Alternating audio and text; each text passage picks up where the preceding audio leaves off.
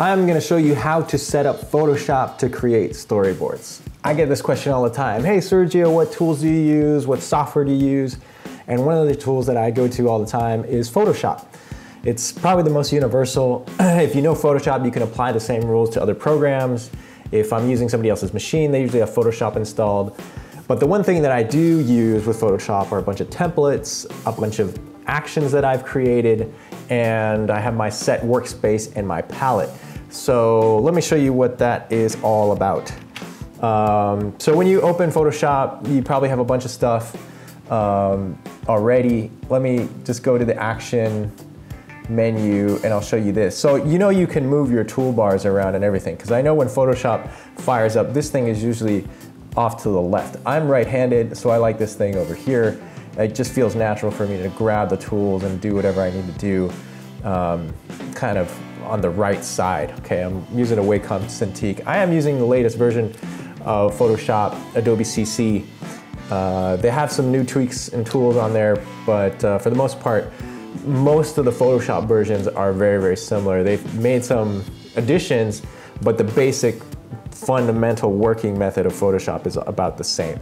So let me create a new file and I'll show you what I've done. So you'll notice in this action menus, now if you never used actions before, actions are a way to create multiple step commands and record those so you can repeat them over and over. It's a super great time saver because let me show you what I can do with this.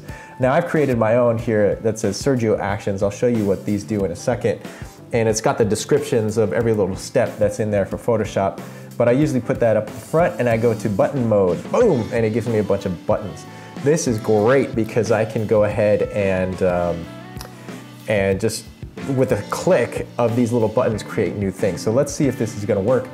We're gonna pull up, how about we make gray background, and boom, right away, I have a button to create a gray background, and yeah, it's super easy. Another one I can do is, let me do new layer 20%. So what this one does is it'll create a new layer and it pushes the previous layer to 20% opacity. Ding! So you notice that gray went down, that's over here, and that went down 20%.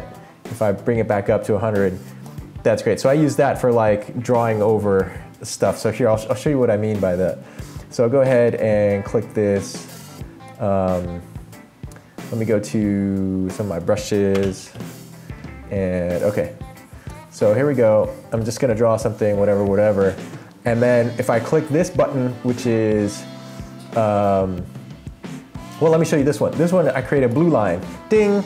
It makes that blue, right? It makes what I drew blue. And then what I did is I created a new layer. Oh, dropped my pen. I created a new layer on top of that, and now I can go ahead and draw and clean it up. So if I wanted to, like, you know, clean up somebody, you know, whatever. If I'm drawing something, I can go ahead and clean this up, and I can just take off the blue line before, and I can do that as many times as I want. And I go ahead and do that. So I find that a way to, like, it's a good way to clean up your drawings, okay? That's always cool. So there's also undo, ding, I can do that and keep on going back into history, that's great. 20% visibility, I can just make that a little bit less opaque. Go back to 100%, that's always nice. Undo, of course, new frame animation, I'll show you that in a second. So one of the other things I can do is I'll open up a new file, and I use a series of templates. So I've created a bunch of templates already. If you guys want to use these templates, you can get this on StoryboardArt.org in our Pro Artist Guide section. And so let's use this one. I like my 2:3:5 aspect ratio. So basically I created a template that has the frames and everything I need. I put even some notes. There's a mask on there. There's even the 16:9 bars and the 16:9 frame. So for example, if I did this, that's 16:9, and then the 2:3:5 box is within that. So let's use 2:3:5 as the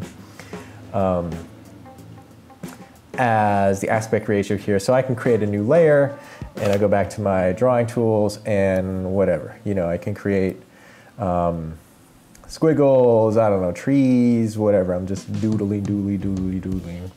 And there, I created a composition. So one thing that I can do now, if you've never used it before, I think this is a really cool addition to Photoshop, is you click this button down here. So this is in the windows, you wanna go to timeline, make sure that is checked on. You're gonna get this box here, I'll just take it off. And I'll show you what that is, timeline, bam! So that shows up, and what I do is you can get two choices here to create a video timeline or create frame animation. I'll say create frame animation. So that creates like a snapshot in time for that frame, and I can keep moving forward in the timeline in Photoshop. It's a fantastic way of working to create storyboards. So what I've done here with my actions is I create new animation frame, and boom, I've created a new one, which is a new snapshot in time. And I've also, I can do another action button here, which is new frame with layer. So this one is not working all that great because I haven't drawn anything. So let's say I do this. In fact, that's lame. Let me draw something for real. And really quickly, guys, face, you know, whatever. Okay, and then I'll go new layer, new frame with layer. So what that did was it created a new frame to the right, essentially in my timeline, and I can go back and forth. And so it created a new frame in the timeline, and it reduced the opacity of my previous frame. So this is a great way for me to work with like onion skin. So if I'm using that same character, and what if he moves forward a little bit and changes his expression? So then I can just like go ahead and draw like super quickly what that was. And then of course I can remove this guy. So let's see if this will work. Yeah, we're back here.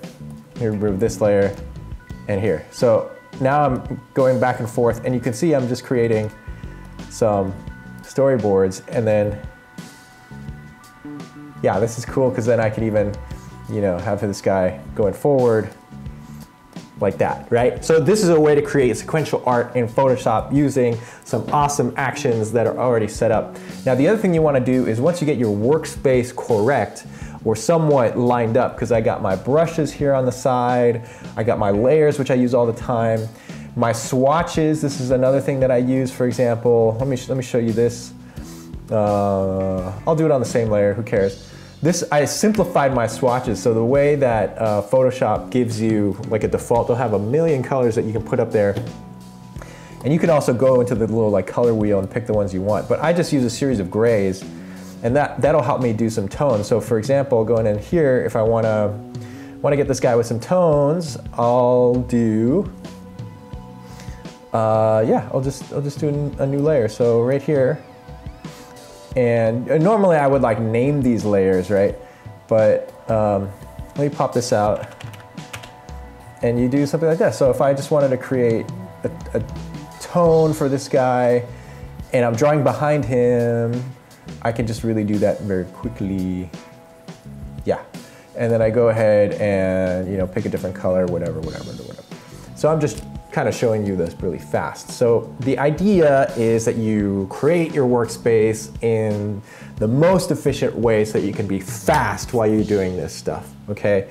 So how you do that, go to Window, go to Workspace, and I'm gonna go ahead and save this one and say New Workspace. So Workspace refers to the arrangement of your menus.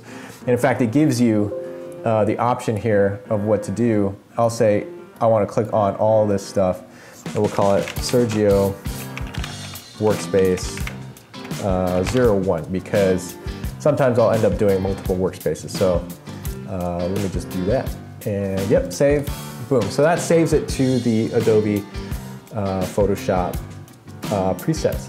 So there you go. Hopefully that helped. If you guys want the actions, if you guys want the templates, go to StoryboardArt.org and you can download that. We'll put the link in the description of the video below so you can click directly and grab that stuff. All right, and for those of you who have super awesome Photoshop skills, Please school me, tell me what I need to be doing, tell us all what we can do to improve our Photoshop. I know all of you guys have your awesome brushes and your cool presets and that kind of thing. How about we share, all right? We can all improve and make our stuff better collectively. So go ahead and put a comment down below. All right. Hope your Photoshop goes well. See ya.